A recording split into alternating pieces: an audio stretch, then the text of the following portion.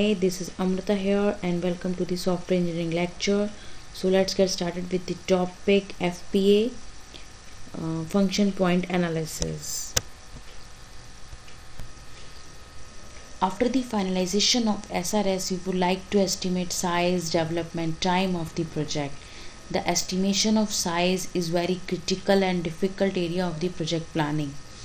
Common methods for size estimation are lines of code and function count. Here I am going to brief about the function counts.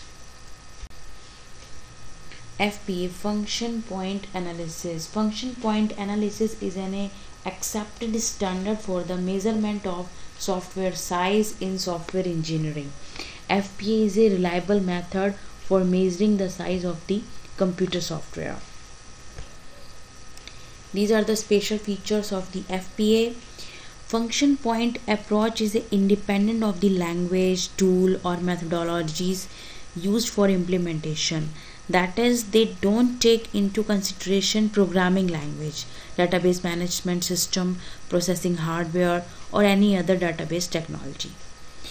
Function points can be estimated from requirement specification or design specification, so making it possible to estimate development effort in early phases of the development. Function points are directly linked to the statement of requirements. Any change of the requirements can easily be followed by re-estimate. Function points are based on the system user external view of the system. Non-technical user of the software system have a better understanding of what function points are measuring. So FPA method resolves many of the inconsistency that arise when using the lines of code as a software size measure. FPA essentially measures functionality that the user requests and receives. According to this FPA, the system is decomposed into 5 functional units: input, output, inquiry, internal logical files, and external interfaces. The 5 function units are divided into 2 categories: transaction function type and data function types. In this external inputs, it is denoted as a EI. An EI process data or control information that comes from the outside the system. External output EO, and EO is a elementary process that generates data or control information to be sent outside the system. External inquiries, it is denoted by EQ, and EQ is a elementary process that is made up of an input output combination that results in data retrievals. Internal logical files, ILF, a user identifiable group logical related data or control information maintained within the system. External logical files, EIF, a user identifiable group of logical related data or control information referenced by the system but maintained within another system. So according to this FPA, these are the 2 categories of 5 functional units.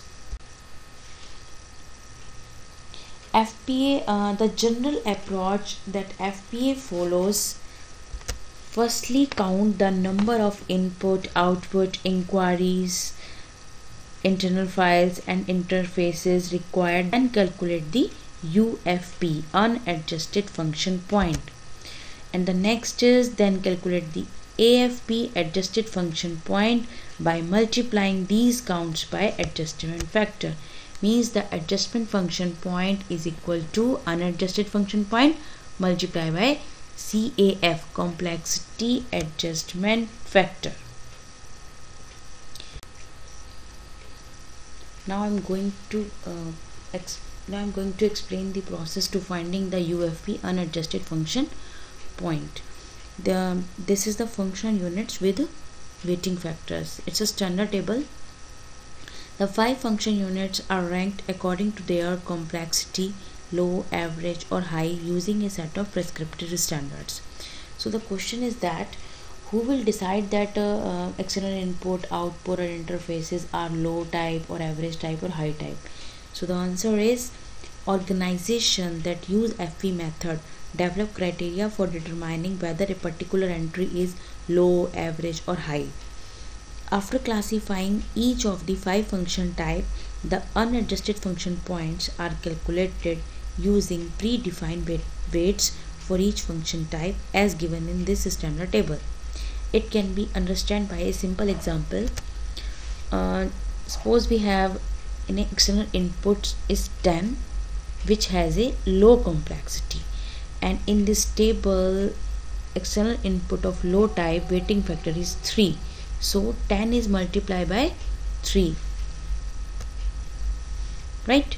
Next is external output which has a high complexity. External output high complexity means the weighting factor is 7. So 13 multiplied by 7. Next is external inquiry which has the average complexity, means external inquiry average weighting factor is 4. So 4 multiplied by 4. Next is external inquiry is 2 which has a high complexity. External inquiry high complexity weighting factor is 6. So 2 multiplied by 6. Next is internal ILF internal logical files which has a average complexity. Internal logical files average weighting factor is 10. So 2 multiplied by 10. Next and the last is EIF external interface files 9 which has a low complexity, and the weighting factor for this is 5. So 9 multiplied by 5, that is 45.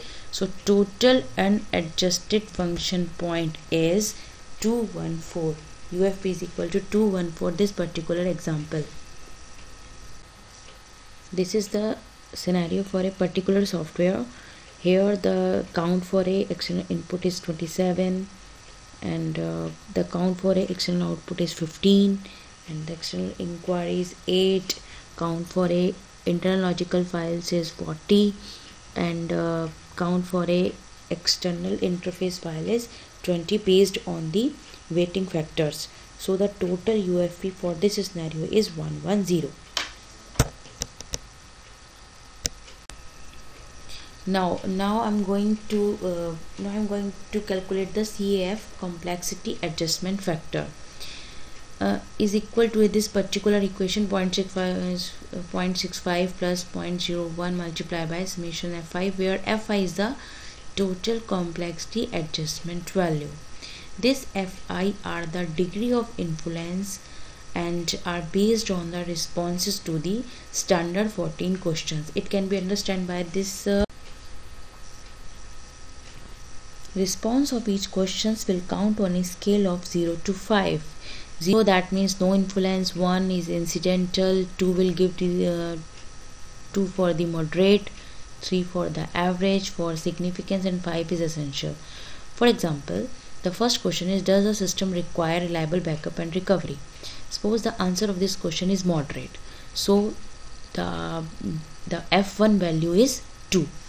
Next is data communication required? For example, the answer of this question is average, so F2 is equal to 3. So in this way, response of each questions will count on a scale of 0 to 5. It can be understood by this example. This is a scenario, and the first question is backup and recovery. So the answer of this question is incidental, so we will provide value 1 to this question. F1 is equal to 1. The next question is data communications. Suppose the answer is moderate, so that is 2. Next is distributed processing. Suppose the answer is again moderate, so the 2 is provided, 2 value this in question 3. Next is performance critical, and suppose the answer is essential, so the F4 is equal to 5. Next is existing operating environment. Suppose the answer is average, so that is 3. In this way we will count the value from F1 to F14, right? And the summation of these F1 to F14 find the total complexity adjustment value, that is 46 for this example. Now put this summation FI value and we will calculate the CAF. CAF is equal to 0.65 plus 0.01 multiplied by 46 and equal to 1.11. Now we have to find the adjusted function point. AFP is equal to UFP multiplied by the complexity adjustment factor. So total adjustment factor points is 1 to 2 for this particular scenario. Now take another example to understand the concept, to understand the finding the value of the function point analysis. So this is a project. The number of user input 50, number of output 40, inquiries 35, file 6, interfaces 4. Assume all complex adjustment factor and weighting factors are average type. So average type. So firstly, number of user input 50 multiplied by average.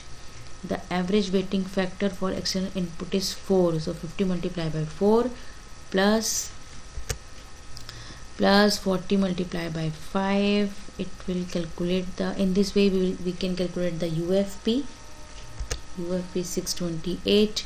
And now we have to calculate the complexity adjustment factor CAF by this formula. In this case, summation FY, the weighting factor are average, complexity adjustment factor are average type, means the all answer has 3 according to the scale. 14 into 3, 1.07. Now we can calculate the adjustment AFP multiplied by AFP is equal to UFP multiplied by CAF. The answer is 672. This is another example. So pause this slides and calculate the unadjusted function point and match your answer with the next slides. And this is the answer for this example. These are the reference. If you have any questions and doubt related with this video, post your questions in the comment section. I hope this video given you useful information. If it is, like this video, subscribe this channel for such videos. Thank you.